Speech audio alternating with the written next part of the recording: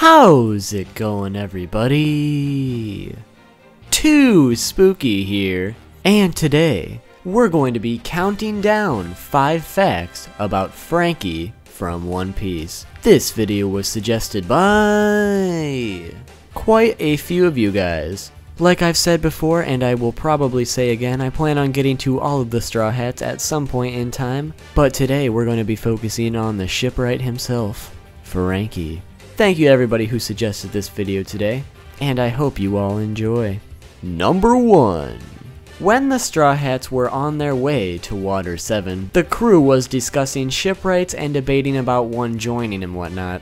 Well, Luffy ended up drawing a poorly drawn picture of what he wanted the future shipwright to look like. On closer examination, this drawing actually looks quite a bit like Franky.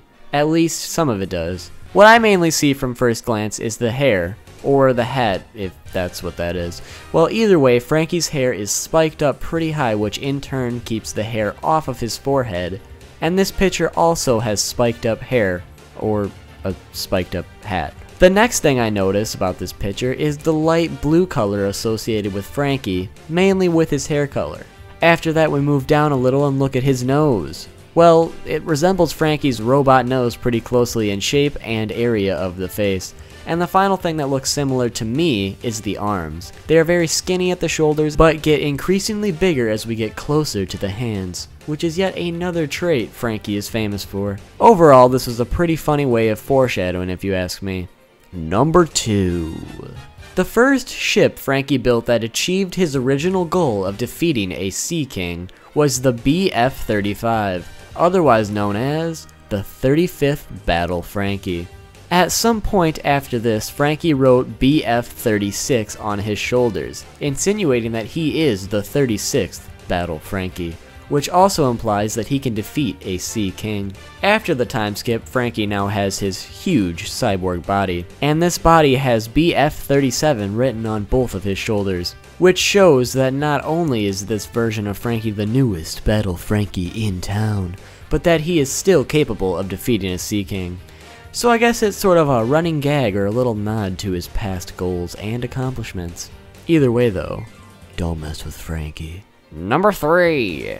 Franky's favorite foods are hamburgers, french fries, and anything that goes with cola. Which, I don't know about you guys, but I think we can all agree that pretty much everything can go with cola. Anyway, his least favorite food is marshmallows. And we all know that Sanji is the cook of the crew, but Oda stated in an SBS that each member of the crew have a favorite dish they like to prepare, and Franky's favorite dish to cook is barbecue. Number 4. Something you might have missed in the anime was that one of the shirts Franky wears in Opening 12 is the same shirt Luffy wears in the Dressrosa arc. Well, would you look at that? And the moment that you've all been waiting for, but not for very long, number 5. It is widely speculated that the inspiration for Franky came from Popeye the Sailor Man. For instance, they both have similar looking large forearms that have tattoos on them. They are both 34 years old, or at least Franky was 34 when he was first introduced. Now he's 36. And they both rely on food for energy and power.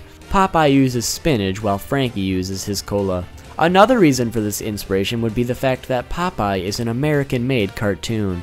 And like Oda has stated in a different SBS, Franky would be from the USA if he were in the real world.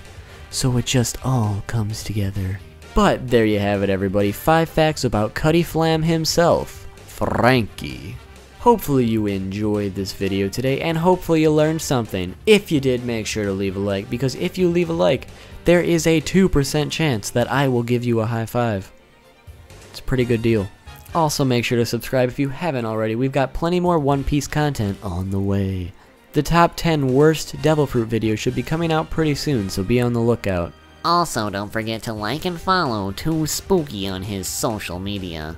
Links are in the description. Oh hey, thanks Carl. And before we go guys, I just wanted to let you guys know that I recently participated in a podcast with Pirate King Buggy and Roar Sam about the YouTube community guidelines and the strikes that come along with that.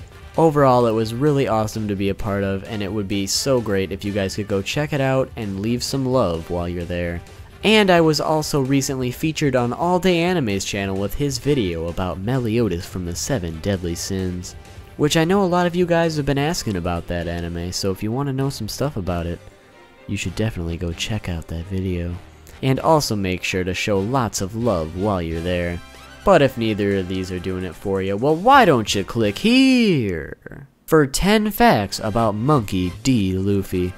And if you're just not feeling something One Piece related, well, why don't you click here for 101 facts about Hunter x Hunter.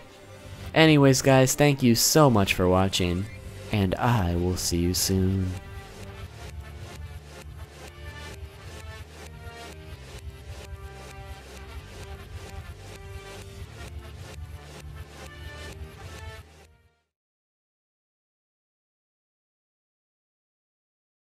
Hey, too spooky.